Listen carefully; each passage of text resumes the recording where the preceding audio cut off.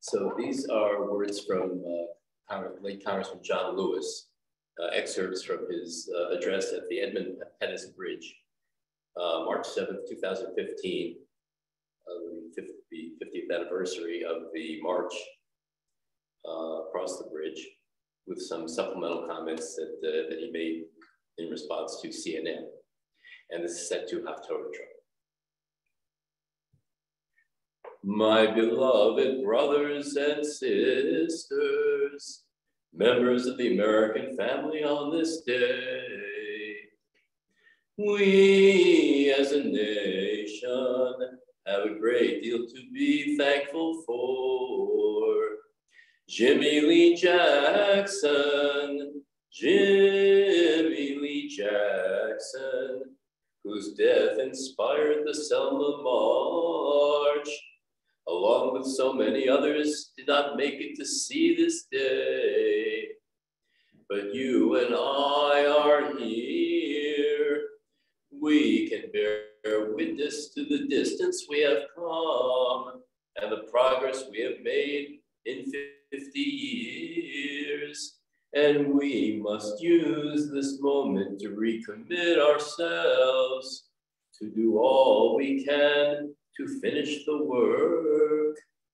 There's still work left to be done. Get out there and push and pull until we redeem the soul of America. I tell you, it's good to be in Selma one more time, just one more time. People often ask me, why do you come back? What purpose does it serve? We come to Selma to be renewed. We come to be inspired. We come to be reminded that we must do the work that justice and equality call us to do. On March 7th, 1965, on that day, 600 people marched into history, walking 2 by 2 down the sidewalk, not interfering with the free flow of trade and commerce, not interfering with traffic, with a kind of military discipline. We were so peaceful, so quiet, no one saying a word. We were beaten, tear gassed. Some of us was left bloody right here on this bridge. 17 of us were hospitalized that day. But we never became bitter or hostile. We kept believing that the truth we stood for would have the final say. This city on the banks of the Alabama River gave birth to a movement that changed this nation forever. Our country will never, ever be the same because of what happened on this bridge. 8 days after Bloody Sunday, the President of the United States, Lyndon Baines Johnson, delivered one of the most meaningful speeches ever made by any president on the question of voting rights. He said, "The time of justice has now come. I believe sincerely that no force can hold it back."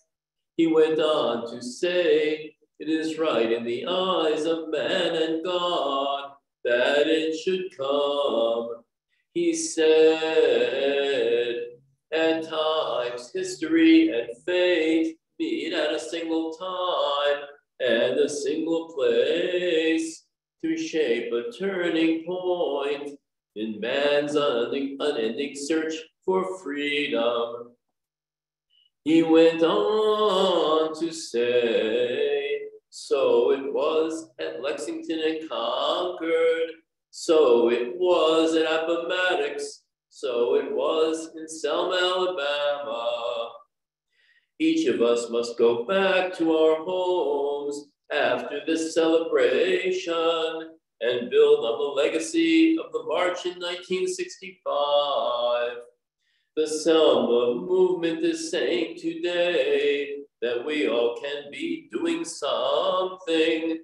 So I say to you, don't give up on the things that have great meaning to you. Don't get lost in a sea of despair.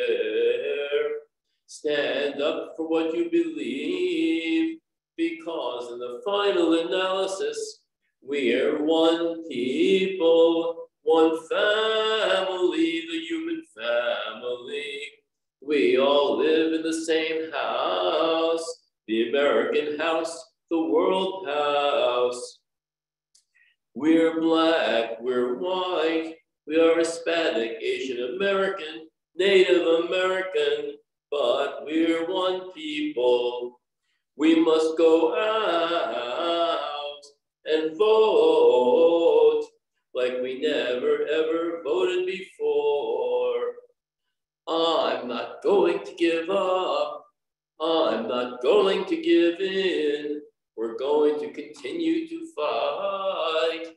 We must use the vote as a nonviolent instrument or tool to redeem the soul of America. We got to make America better for all of her people, when no one is left out or left behind because of their race, their color, because of where they grew up or where they were born. We're one people, we're one family. To each and every one of you, especially you young people, go out there, speak up, speak out, get in the way, get in good trouble, necessary trouble, and help redeem the soul of America.